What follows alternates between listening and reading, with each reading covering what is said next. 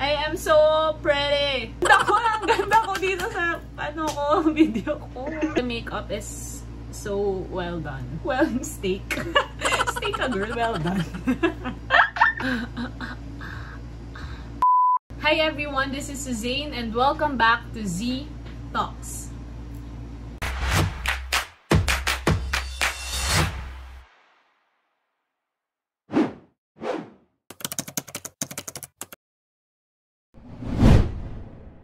In this video, we'll talk about a very common type of investment, which is mutual fund. Sa sobrang common itong investment na to, still, there are a lot of people na hindi pa rin siya masyadong naiintindihan what it is and how it works. So in this video, we'll talk about that. We'll run through what mutual funds are, and I'll talk a little bit about UITF. How are they the same and how are they different, and I'll also talk about different types ng mutual funds and ano yung best for you. I'll also talk about why should you consider investing in mutual funds or why should you not. Where to go when you want to invest in mutual funds. What are the platforms available? What are mutual funds and UITFs? Basically, yung mutual fund and UITFs are similar because they are just structured the same. In principle, kung mamimili ka, technically, medyo same lang silang dalawa. I hope that's clear. MF, UITF, in principle, pareho lang.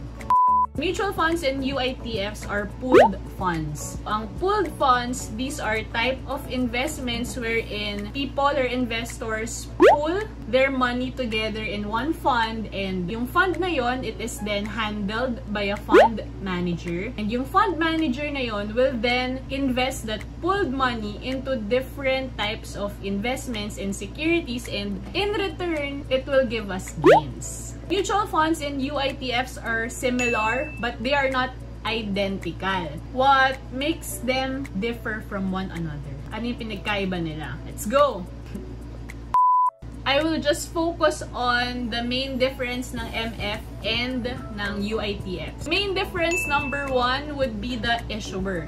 For mutual funds, ang nag-issue ng mutual funds are mutual fund companies or investment companies. Examples of that would be Sun Life Asset Management Company Inc. or SLAMC. So we also have PhilEquity, may FAMI, and there are other investment companies out there. For the UITF naman, ang issuer ng UITF would be Trust Department of Banks. Technically, nanggagaling ang UITF sa mga bangko. So examples of that would be BDO, BPI, Security Bank, and generally all banks, they have their own UITFs.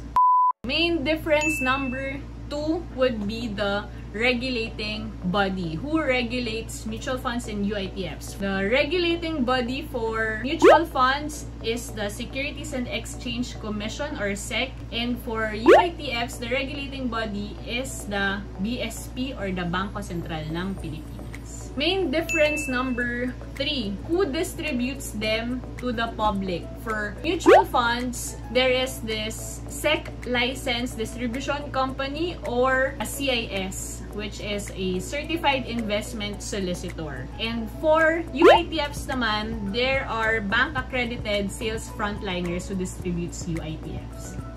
Now, let's go to the types of mutual funds. There are basically 4 types of mutual funds based kung saan sila primarily naka-invest. Number 1 would be money market fund, 2 would be bond fund, 3 stock fund or equity fund, and 4 would be balance fund. Isa-isahin natin silang lahat.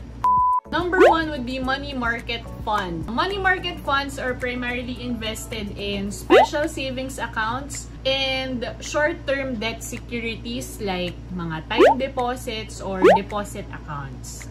Ang kagandahan kasi sa money market fund or in mutual funds in general, mas nagkakaroon tayo ng higher rates. We get better rates kasi we pool our money together. So, mas malaki yung capital natin. So, this is best for those people looking for a place to park their money na gagamitin nila in the short term. Yung gagamitin na within a year or less than a year. Pero kahit papano, gusto pa rin nilang kumita higher than a savings account. Low risk ang money market. Number 2 is the bond fund. So, as the name suggests, primarily, bond funds are invested in bonds, which are fixed income securities. For those who do not know what bonds are long-term debt securities wherein nagpapautang tayo ng isang party. For example, kung ang pinapautang natin ay companies, we are invested in corporate bonds. Kapag ka naman ang pinapautang natin ay gobyerno, we are investing in government bonds. Government bonds are more commonly known as mga treasury bills or treasury notes. For you to be able to get and invest into bonds, most of them, medyo malaki yung capital. Bonds are best for those people na naghahanap ng investment na hindi masyadong risky but gusto ng medyo decent yung returns, higher than a money market fund or a regular savings account. You can go for bond funds. The third type of mutual fund is a stock fund, or more commonly known as the equity fund. Equity fund, it is primarily invested in shares of stocks or in the stock market. Yung fund manager mo doon will then decide kung kailan siya bibili ng stocks, kailan niya ibebenta, kung ano yung gagawin niya. And generally, it offers higher returns over a long period of time. Equity funds are best for those people who want high returns na may high risk tolerance din, because equity fund is a high risk investment. The fourth type of mutual funds is a balanced fund. Balanced fund, primarily invested siya in both shares of stocks and debt instruments. So they are combined in one fund. Balanced fund is like a combination of a bond fund and an equity fund. Balanced fund. Balanced funds are best for those people na gustong magkaroon ng exposure sa stock market because they want to take advantage of the high returns. But at the same time, ayaw nilang ilagay doon lahat ng pera nila because alam nilang volatile. So, they want a combination of having a debt security or a fixed income security. One of the common questions na nare-receive ko is that, saying, anong difference ng equity fund sa index fund? I hate to break it to you. I hate to break it to you. Index fund is just a type or a special type of equity fund. Yun lang. Index fund is a specialized type of equity fund wherein naka-invest lang lahat ng stocks mo doon sa stocks that are included in the index or the Philippine Stock Exchange Index. Yung laman ng index are the top 30 companies or well-traded stocks in the Philippines. It's important to know the index or the PSEI because it shows kung ano yung direction or yung health ng overall stock market natin in the Philippines, because the index is a good representation of where the stock market is going. It's like a market barometer. It shows the sentiments ng mga tao or even the general economy of the Philippines. So that's the index. Know the index daily. Be updated. Paano ka kumikita sa mutual funds? Basically, it is just price appreciation. You buy low and you sell high. The price in mutual fund is called the NAVPS or the Net Asset Value per Share. And for UITF, it's NAVPU or NAVPU, which is Net Asset Value per Unit. For example, you have 1,000 pesos and bumili ka ng mutual fund which the NAVPS is 10 peso per share. You will have 100 shares. That's today. And let's say after 3 months, from 10 pesos, naging 30 pesos siya. Technically, kumita ka ng 300 pesos because you have 100 shares and lumaki yung price by 3 pesos. So you have 300 pesos. Now, why should you consider investing in mutual funds? Number 1 is diversification. So don't put your eggs, all your eggs, mga itlog. Diba sabi nga, don't put all your eggs in one basket. When you buy a mutual fund, instantly, diversified na agad yung pera mo, kahit maliit pa lang yung capital mo. You are reducing the risk because generally, you have a diversified portfolio. Parang may pikit na ako doon. Antok na ako. May pikit na ako doon. Parang nakaiglip ako doon ng very briefly. Nasisilaw kasi ako eh. Don't put all your eggs in one basket. Number 2, it's affordable because you need low capital requirements. Kahit wala kang capital, you can start investing in mutual funds for as low as 1,000 pesos. Because if you will invest directly to stocks or bonds, you might need a substantial amount of money. Number 3, professionally managed. Yung pera mo, it is handled by professional fund managers na yun lang talaga yung trabaho nila to focus in handling your investment. So they do all the technical analysis, fundamental analysis. Kung wala kang time to handle all your diversified portfolio, just go and invest, get a mutual fund.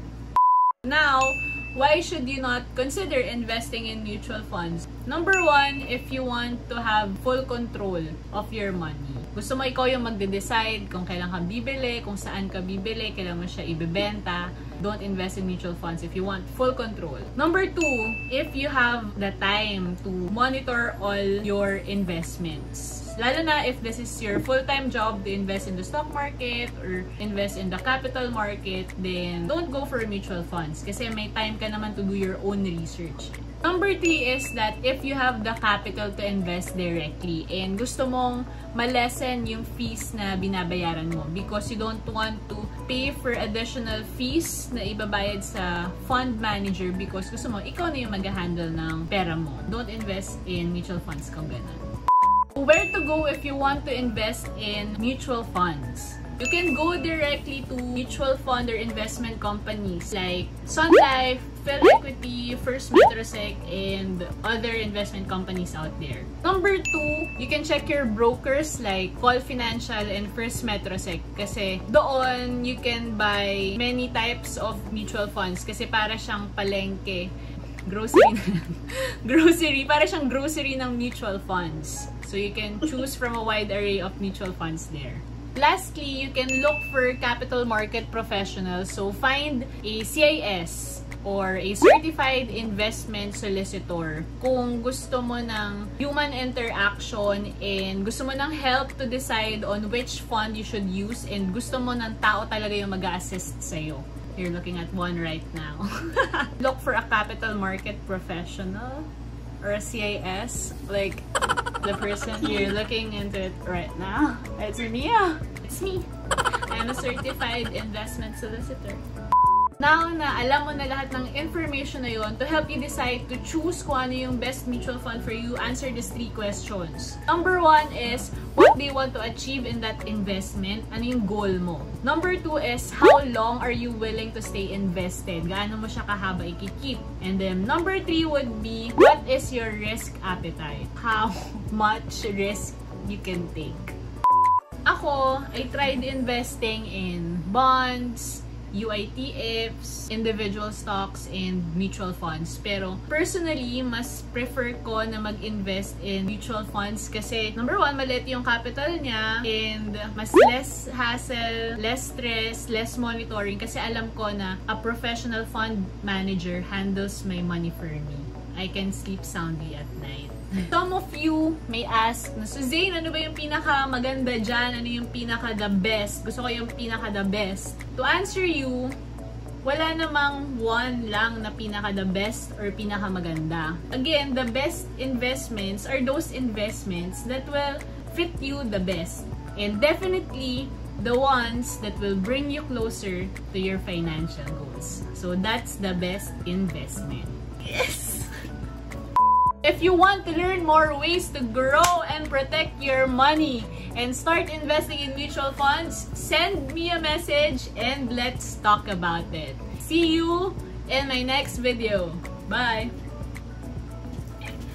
Energy! Okay, goodbye. I'm so pretty. I'm so energetic, high energy, high performing individual. Bye!